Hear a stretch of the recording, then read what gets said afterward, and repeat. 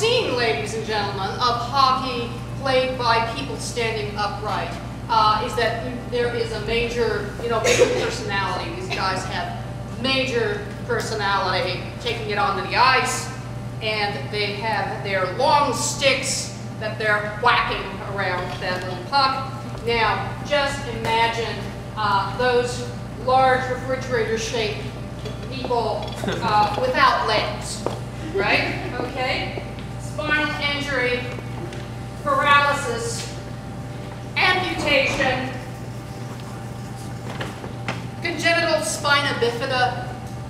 These are things, and yet their person remains a hockey player. Hockey! They want it, they've got to have it. So what do? They sit down. You are an athlete. You've got your butt in a plastic bucket that is set on skate blades 4 inches off of the ice, and you're playing sled hockey. Now in America you're playing sled hockey. In the rest of the world you're playing sledge hockey, except in Quebec, because French Canadians play hockey sledge. Now, I'm going to change up this diagram. Person's going away. This is le luge, the sled. Sled hockey started in Sweden in the 1960s, and the first seats were indeed plastic buckets. So this is called the bucket. This is the frame. This little piece right here is the skid. This is the stick. You've seen the hockey sticks that the upright gentlemen have been playing with are long and sharply angled like that because they're basically golfing on ice. The sled hockey stick is much shorter, about the size of my arm, and the angle is much gentler because it's shorter. And the butt end of the stick has steel picks on it. And sled hockey players have 2 of these, 1 in each hand, because that's all right. That's all right. Because they can play with the puck this way and put the puck beneath their legs, and that's how they're doing it. And then they hold it up here, and the picks. This is how you get it around, like this. This is how you get speed. Now, the frame, of course, as I'm doing, is where you put whatever you got in biomass there. That isn't too useful off the ice, and it's really not useful on the ice because it's weight. And so some people have 1 leg, some people have no legs, half a leg, 1.5 legs.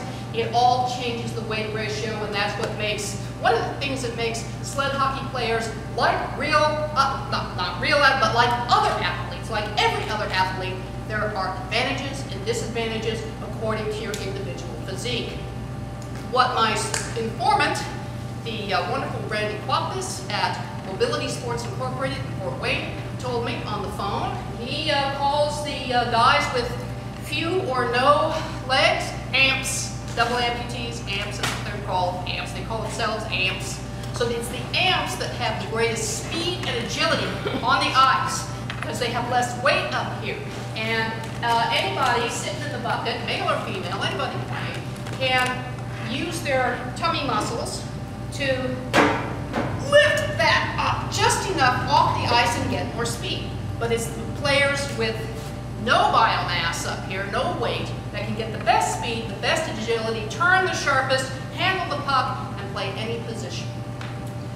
So the similarities between sled hockey and regular, what I call upright hockey, are they all use all the same rules.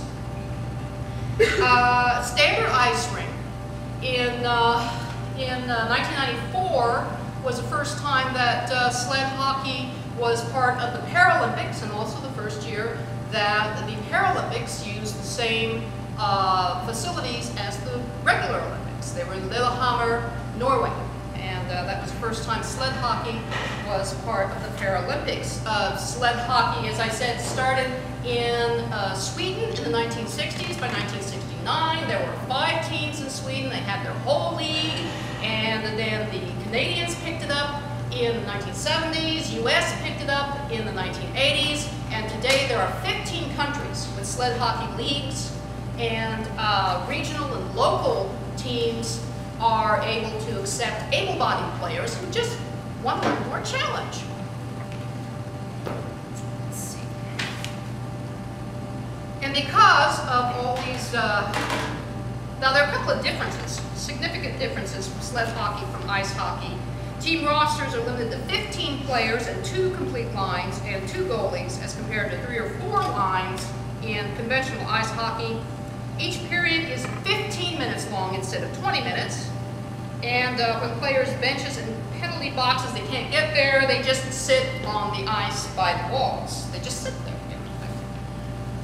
And one reason I have come to like sled hockey in learning about it is that it moves more slowly than conventional ice hockey with the upright guys. And because of that, I can follow the puck, I can watch individual players, I can see people's style of playing. And what I really see is that these players sitting there, going over on the ice like this, are just as badass as the people standing upright. In fact, more so. And they want to say, and Randy Qualis at Fort Wayne says, don't feel sorry for any of these people, because the urge to compete and drive yourself to the edge of the raw edge of life doesn't change just because you've lost a leg or two. Thank you.